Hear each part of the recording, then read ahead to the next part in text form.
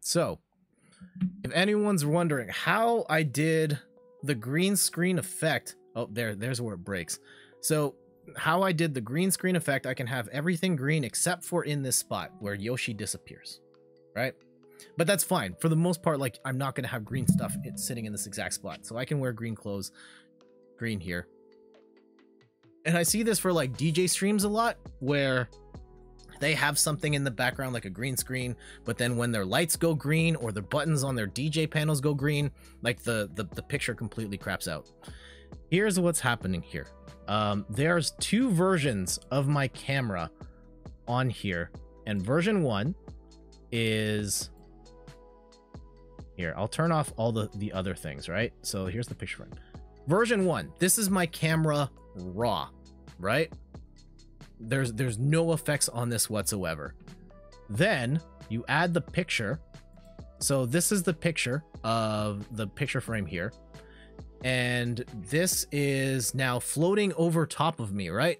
Yeah, so no matter what I do, my arm is always going to be behind the picture. Here's where it gets crazy. Also, yeah, I can still use green, but yeah, Yoshi's being blocked. But with the camera, the third version of it, there's another layer, and it's this layer. Let me turn off my camera. This is the second camera. The second camera is cropped and chroma keyed out. So this version of it has two effects. Let me turn off these filters, right? So there's two versions of the like two effects. One is chroma key, which takes out the green. The other one is an image mask. And what this is, and so you can see like how the chroma key like completely eats the entirety, and like Yoshi looks terrible here. What the image mask does is it shapes your camera to whatever image you want. And so in this particular case, it crops out everything except for the picture frame.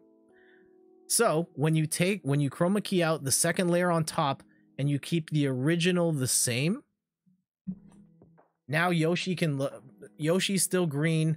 I can still put my arm over the picture and you'd still see everything. That's the trick. At some point, I will write a blog post to explain that. I should probably clip this too, because the vast majority of people using green screens on Twitch or anywhere chroma key the entire camera, and that does weird stuff, and you can't wear green.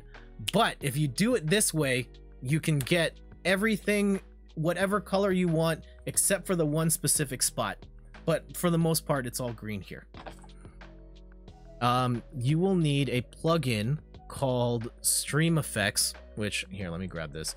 If you're using Streamlabs, sorry, you can't use this, but with a plugin called Streamfx, you can get the specific effects you can do for image masks and all that. So yeah, there you go.